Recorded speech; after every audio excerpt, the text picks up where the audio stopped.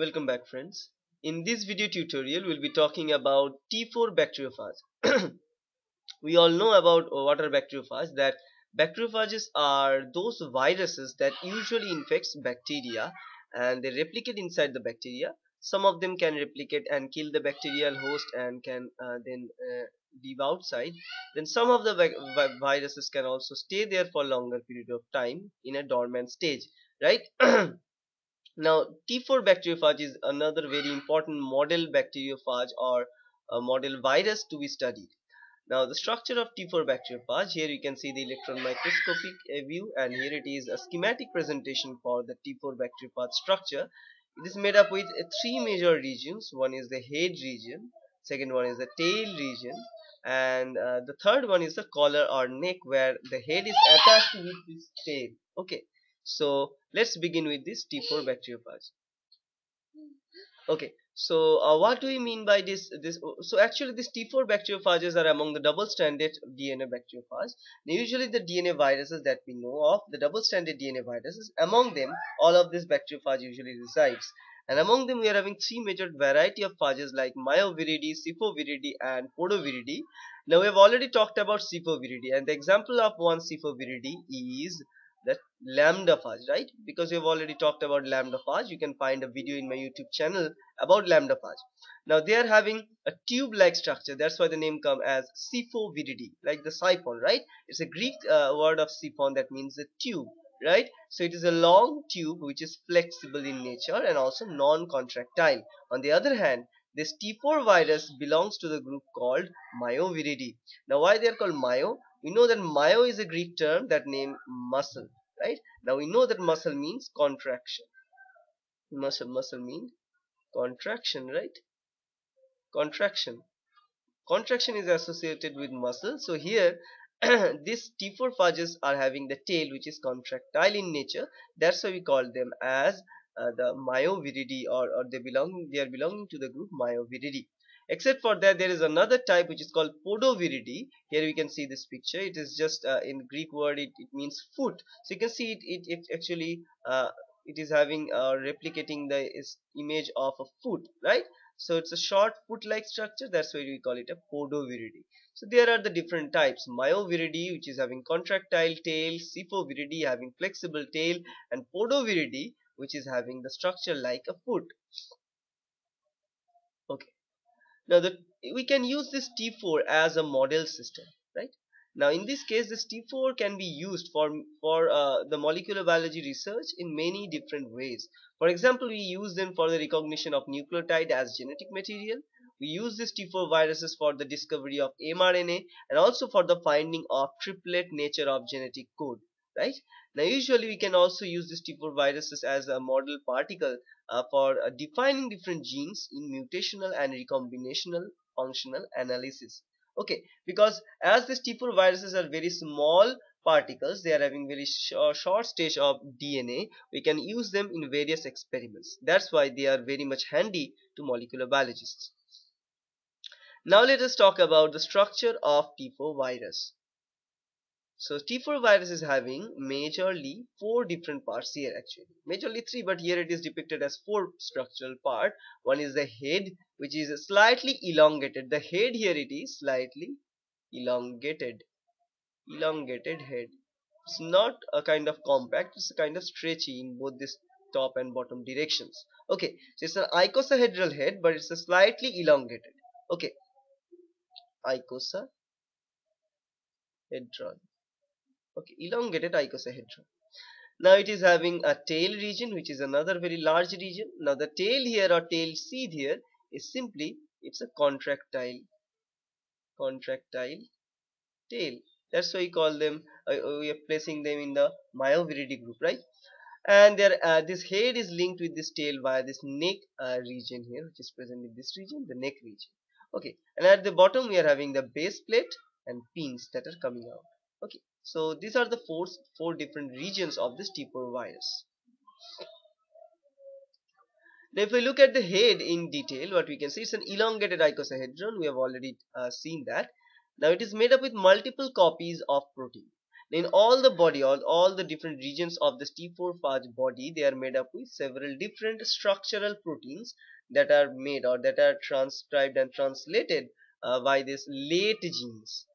Late genes, because when you look at the genes or the genomes that are present inside this head, which is a double stranded DNA genome, if we find that there should be many different type of genes. For example, early genes, late early genes,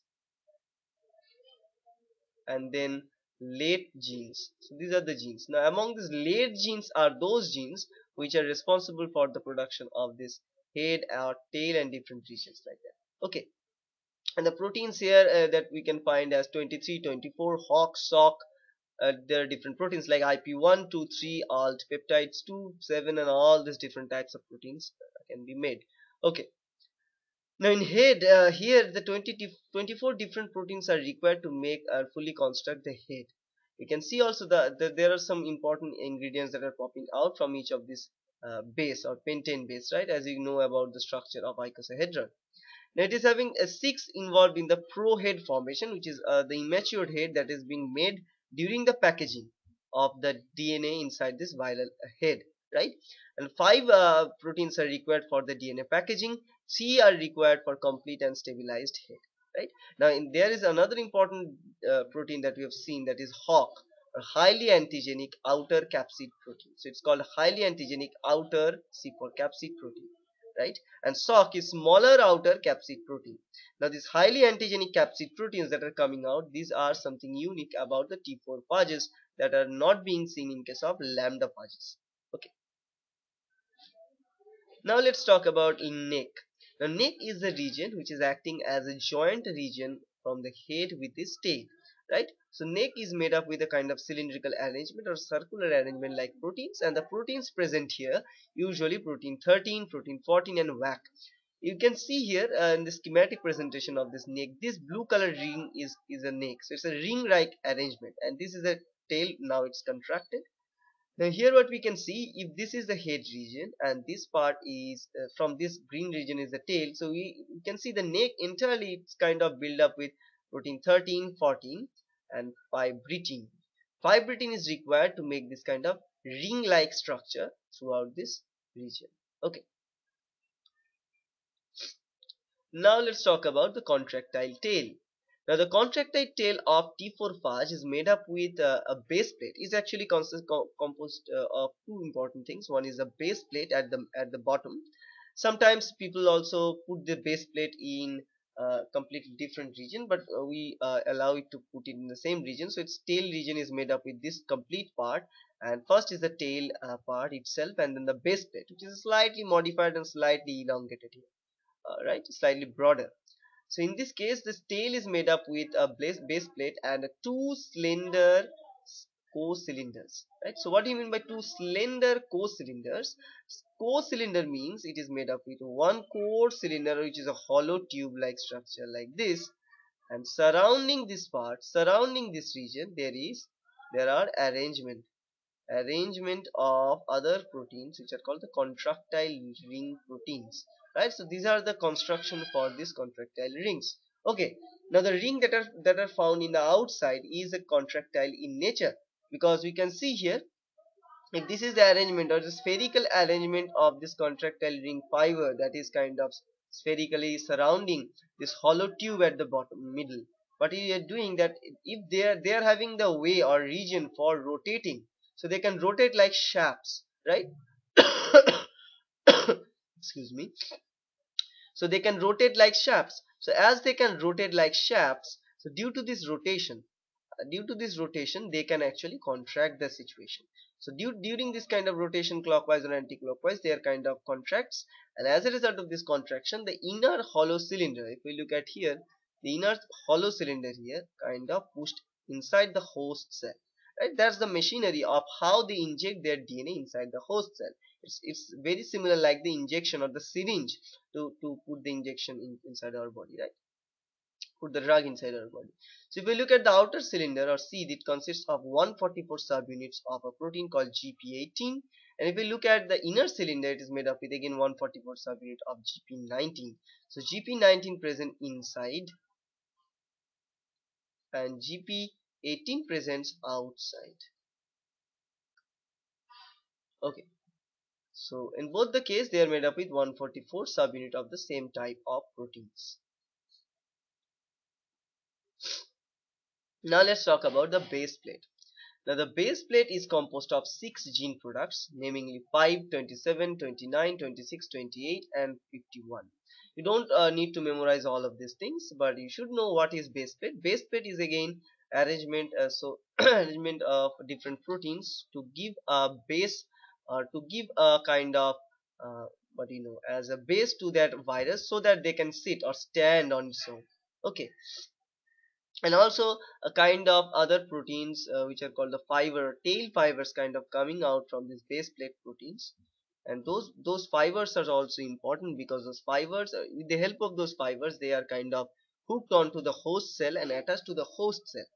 And there are some other proteins or hook like structure that are also coming out from the base plate from the bottom, which is helping them to be attached or adhere to the host cell in tight interactions or physical interactions. Okay, and also I forgot to mention one thing is that here we can see this GP GP5 and GP27. So GP5 and GP27, these two proteins, this complex attached to the tip of the tube, and they are having a lysosome like activity. Now this lysosome like activity is very important degrade to degrade host cell. Okay, now if we look at the tail fibers and pins, the short tail fiber is a trimmer of GP12 and GP9, which forms a socket like structure, as you can see here. So if we zoom into in this case, but you can see from the base plate the fiber is kind of coming out, and the fiber is made up with 4 different regions: GP34, 35, 36 and 37. So here we can see these regions are attached at the middle of this GP34, 35 and 36, 37 complex. There is a presence of a triangle like protein here, and this protein is also important because it is helping the fiber to bend from this particular location. Okay, and both at the end of this they can easily, so you can see at the end of it we are having GP37 attached and a kind of proteins which are making this very much thinner, and as a result of that it can penetrate the host cell pretty easily. Now if we look at the genome of T4 bacteriophage, so this is the genome of bacteriophage T4, and the uniqueness of bacteriophage T4 genome is that it is having two important properties. One is they are terminally redundant, and second thing are they are circularly permuted.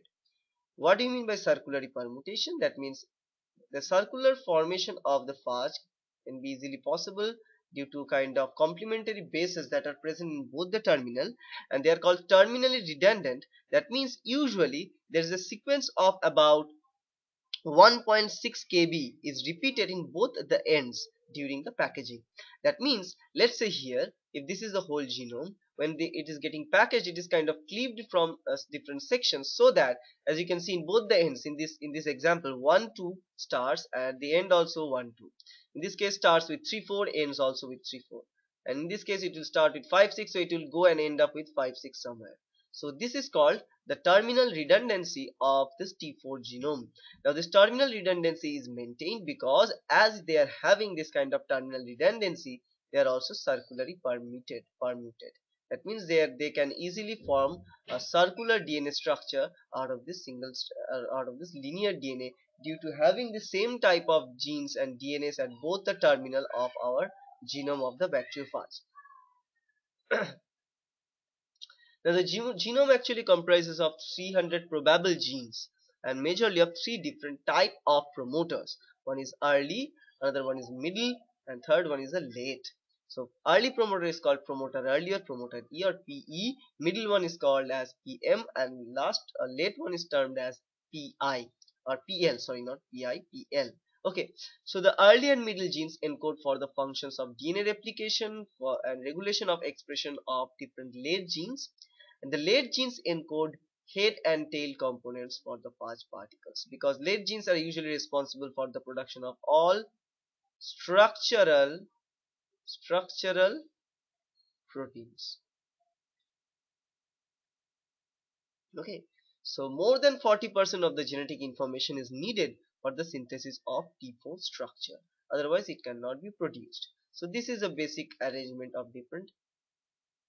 So this is the structure of the genome of Bacteriophage T4, that we can see there are different regions for coding the structural genes. This whole regions for the structural genes from head, tail, neck and collar, then tail base plate. From this part of the section it requires for DNA metabolism, membrane formation, tail fiber, nucleotide metabolism and so on. And among all these different proteins, GP proteins are important for structural purpose, and DEX A, DEN B and MOT, these proteins are important for other kind of purposes. Now usually this T4 phage won't require in lysogenic and lytic switch because they are not temperate phage, so they are having less complexity than the lambda phage genome. And the genome usually for this T4 phage are AT rich in nature, and usually contains modified bases like 5-hydroxymethyl cytosine rather than cytosine. So here you can see this is a modified version of cytosine. It is methylated. After this methylation it is getting 5-hydroxymethyl cytosine, 5-HMC. And also the majority of the hydroxyl methyl groups are glucosylated in this case, as you can see. Okay, so this is another important feature of the genome. It is made up with AT rich. So for the replication it can start with from any different position because it mostly AT rich in nature, so it is easier to uh, detach both the strands. And then it is made up with this modified bases which are required for preventing themselves against the host cell activity. Okay, so that's kind of it, and I hope that's helpful. Thank you.